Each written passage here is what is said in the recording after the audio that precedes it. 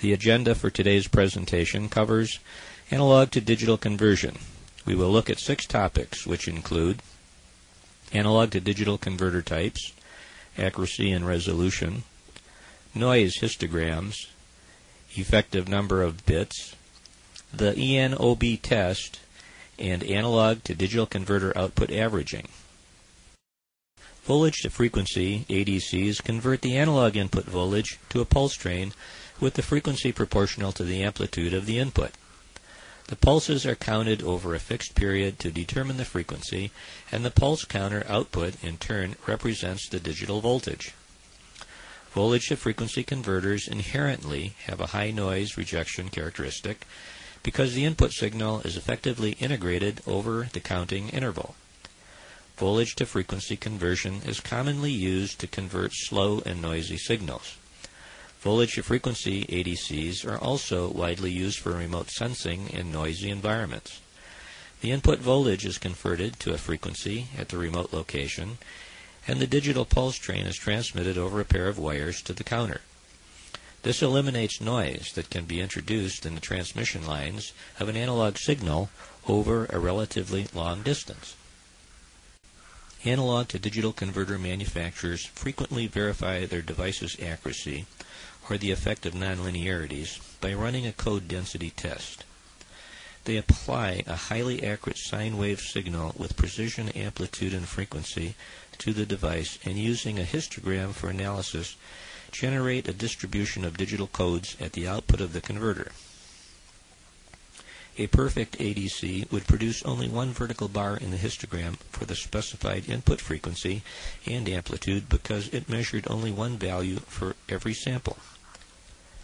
But because the ADC's inherent nonlinearities, it produces a distribution of bars on either side representing digital words sorted into different code bins. Each bin is labeled for a single digital output code, and it contains a count of its occurrence or the number of times that the code showed up in the output.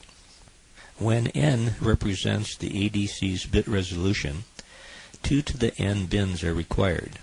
The width of each code bin should be FSR divided by 2 to the n, where FSR is the full-scale range of the ADC. The probability density function may be determined from these data. A large number of samples must be taken, depending on the ADC's size, for the histogram test to be meaningful.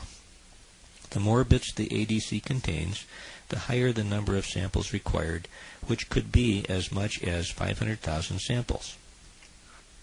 Successive approximation converters are composed of a digital to analog converter, commonly called a DAC, a single comparator, and some control logic and registers.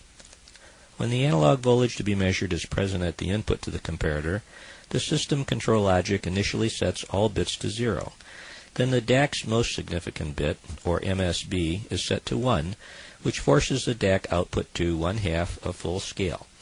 In the case of a 10-volt DC full-scale system, the DAC outputs 5 volts. The comparator then compares the analog output of the DAC to the input signal, and if the DAC output is lower than the input signal, that is, the signal is greater than 1/2 full scale, the most significant bit, called MSB, remains set at 1. If the DAC output is higher than the input signal, the MSB resets to 0. Next, the second MSB, with a weight of 1/4 of full scale, turns on and forces the output of the DAC to either 3/4 full scale, that is, if the MSB remained at 1, or 1/4 full scale if the MSB reset to 0. The comparator once more compares the DAC output to the input signal, and the second bit either remains on if the DAC output is lower than the input signal, or resets to 0 if the DAC output is higher than the input signal. The third MSB is then compared the same way, and the process continues in order of descending bit weight until the least significant bit, or LSB, is compared. At the end of the process, the output register contains a digital code representing the analog input signal. Successive approximation ADCs are relatively slow because the comparisons run serially, and the ADC must pause at each step to set the DAC and wait for its output to settle. However, the conversion rates easily can reach over 1 MHz. Also, 12 and 16-bit successive approximation ADCs are relatively inexpensive, which accounts for their wide use in many PC-based data acquisition systems. To view the remainder of this tutorial, please visit the on-demand tutorials in the resources section on Measurement Computing's website at www.mccdac.com.